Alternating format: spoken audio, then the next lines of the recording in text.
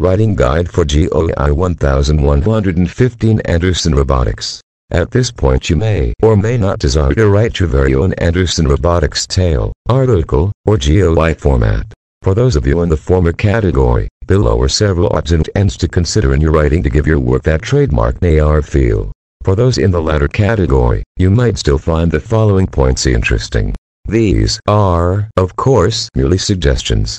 If you have a neat/nifty direction you want to take this GOI that breaks from the following, more power to you. The dream of the 90s. Anderson Robotics officially was founded in 1994 after Vincent Anderson and Albert Phineas Frostman created the company in Portland, or. This of course implies that AR articles take place after this time.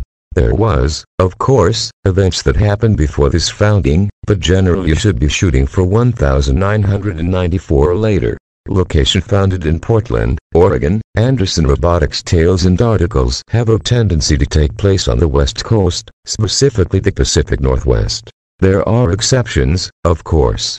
SCP-2987 is currently the most popular AR article, and it takes place in the Deep South, and the hubs state that the company has begun to spread to New Mexico and Arizona. A thing for Falcons. A running joke within the Anderson Robotics GOI is that all their products are named after various species of falcons. There is no real reason for this, but it has stuck to a degree, so you may or may not want to keep up the naming scheme. Then again, there is always room to break the mold. Where magic and science merge. A big part of Anderson Robotics' business model is that their products combine magic and technology into a seamless whole.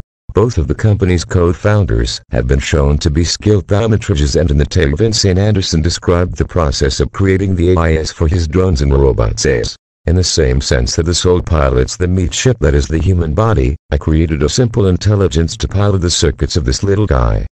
Feel free to include both sides of the magic and technological coin in your writing, but remember that branding something as cutting-edge technology tends to win a wider audience than branding it as cutting-edge magic. That small company feel. As stated earlier in this hub, Anderson Robotics only has a few hundred employees at most, making it a smaller company than a massive software giant or computer manufacturer. This makes the company rather nimble, but the smaller manpower also makes them vulnerable. You've got a friend in me. As with other GIS, Anderson Robotics has its friends and enemies among the anomalous community. They tend to be on friendly terms with the Maxwellists, who purchase their cybernetics and AI tech for their own goals, as well as Marshall Carter and Dark, who uses Anderson as a supplier of androids and drones for its members, though a small faction of AR employees dislike this partnership.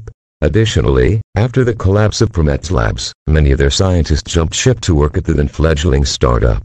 The rest of the GIS not dedicated to normalcy preservation tend to hold neutral views of Anderson Robotics, so far, treating the firm as any other anomalous merchant group. It is only the SCP Foundation who currently is actively hostile towards AR products and personnel. However, alliances rise and fall, and the world of GOI politics does change rapidly. Retaliation, not aggression.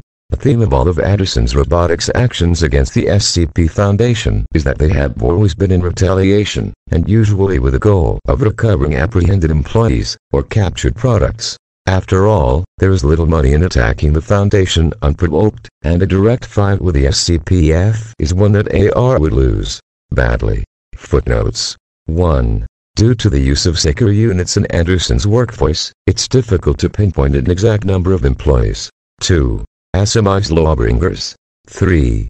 This not only includes NC and D in the Global Occult Coalition, both of whom have multiple supply contracts with Anderson Robotics, but also that Church of Maxwellism, who hold favorable views of Anderson Robotics products and personnel.